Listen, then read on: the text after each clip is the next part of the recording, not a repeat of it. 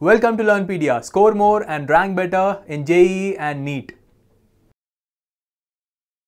Now let's see if you can answer this important question.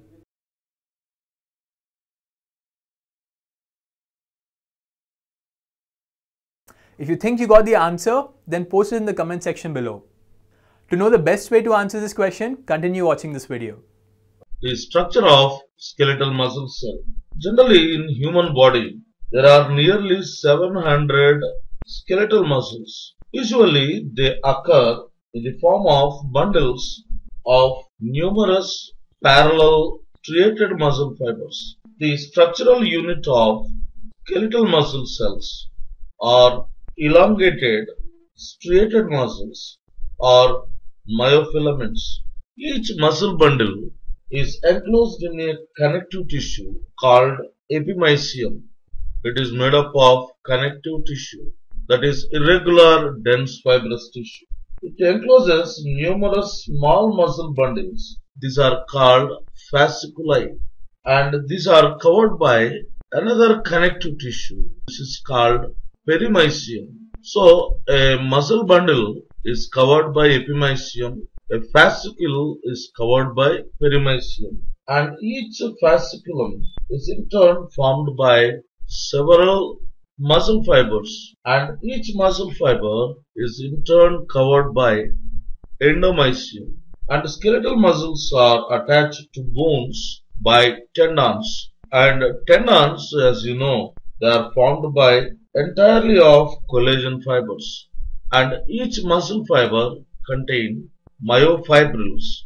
So these tendons are tough, inelastic, and capable of bearing sudden stress, and tendons are present at the ends of the skeletal muscle cells, and all these muscles have origin in one bone, and their insertion is on another bone, and thus the muscles span at least one or sometimes two joints. Generally, the thick part of the muscle bundle is called belly. So if you look into the origin and insertion of the muscle, suppose this one is the collarbone, this is humerus, the radius and ulna, carpals and metacarpals, which ends in phalanges or digits. Here, suppose this one is the muscle bundle, and the central bulged part is called belly, and the one end of this tendon attached to a mobile bone. This portion is called insertion of the muscle, whereas the other end of the tendon, it may attach to some fixed bone. Then you can say it is the origin of the muscle. And remember, always a muscle cell contract from insertion towards origin. And when muscle contracts, it becomes short and exert pressure on the movable bones at the joint and draw towards the flexible or towards the fixed bone like this. And flexible connective tissue band called ligaments stabilize. These are the ligaments. They stabilize the joints by holding the articulating bones together. These two are articulating bones.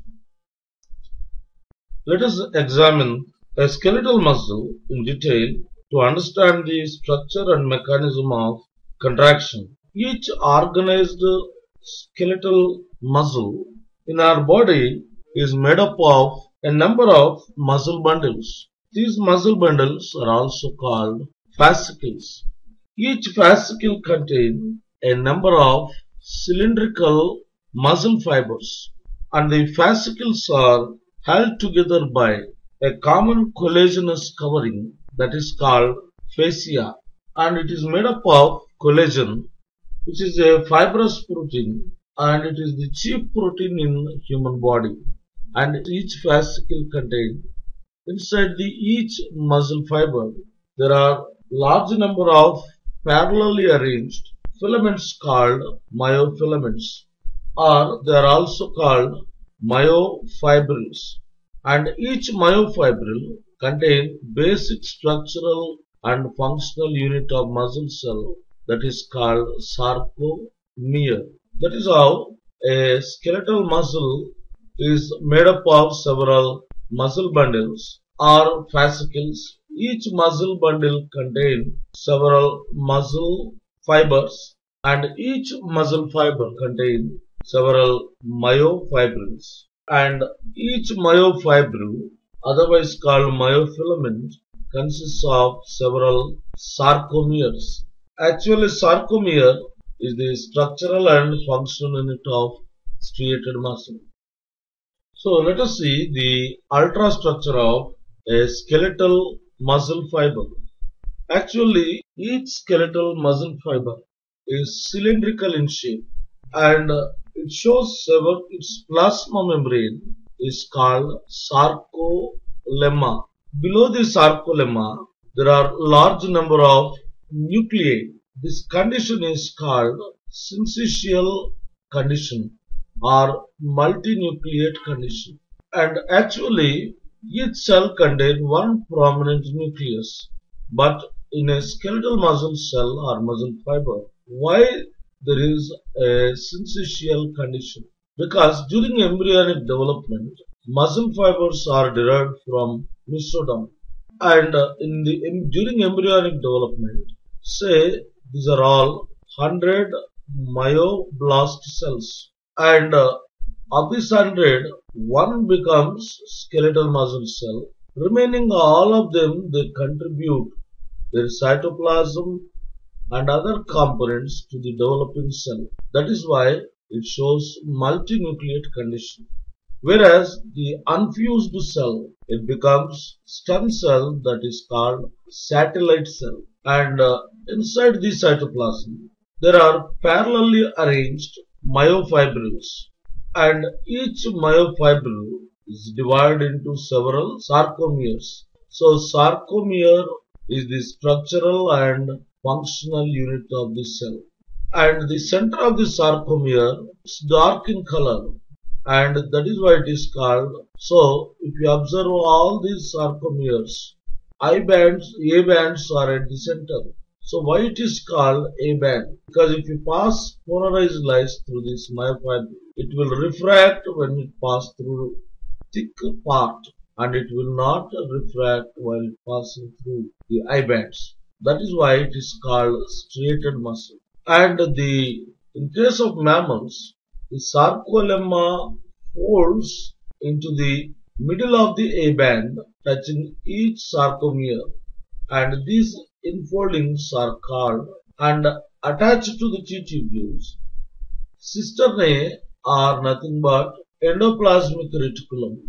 They are attached to T-tubules with the help of a protein called dystrophin. Now, the two cisternae and one T-tubule is collectively called a triad. So, triad is equal to one T-tubule plus two cisternae are collectively called triad, and T-tubule is connected to cisternae with the help of dystrophin protein. And since it is a metabolically active cell, cytoplasm contains large number of mitochondria, and ribosomes are also large in number, and the nerves penetrate through perimysium and endomysium level. They will give branch to each one. This junction is called neuromuscular junction, and this releases acetylcholine to excite the sarcolemma. Structure of sarcomere. Actually, each myofibril has several alternate dark and light bands. This one is dark band, here marginal ones are light bands. And a detailed study of myofibril has established that the striated muscle appearance is due to the distribution of two important proteins. They are called actin and myosin. And the light band containing actin and the distance between two Z lines is called sarcomere. That means a myofibril shows several sarcomeres, and center shows dark band, whereas periphery shows light band.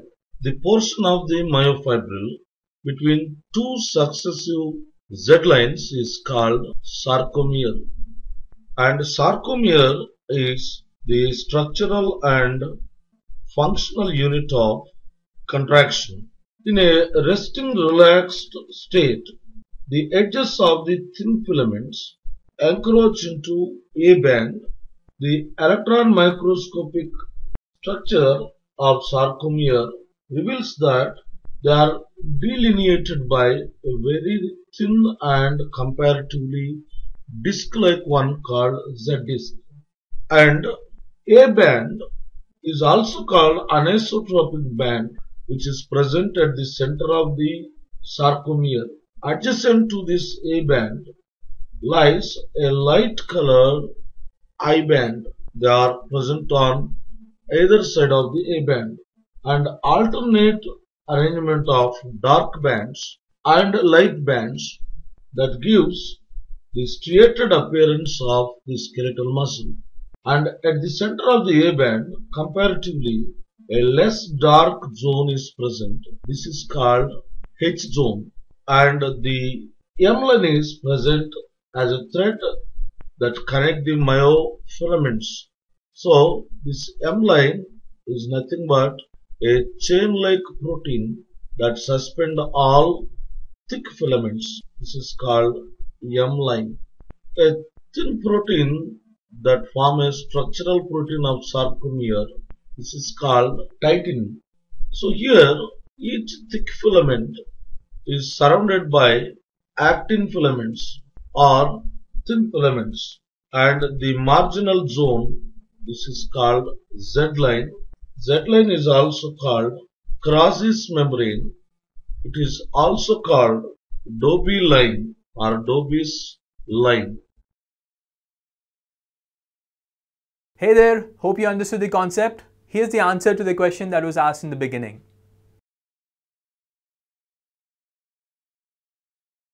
Keep watching to give an edge to your JEE and NEET preparation.